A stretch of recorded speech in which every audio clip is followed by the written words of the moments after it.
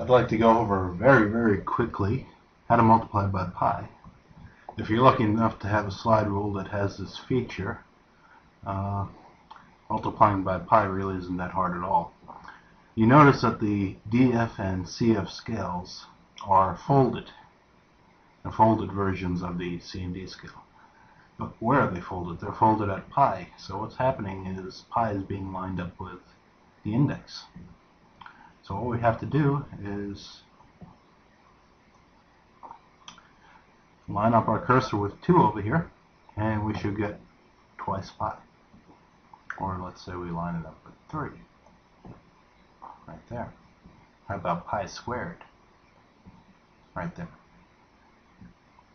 Okay, I said this was going to be quick, so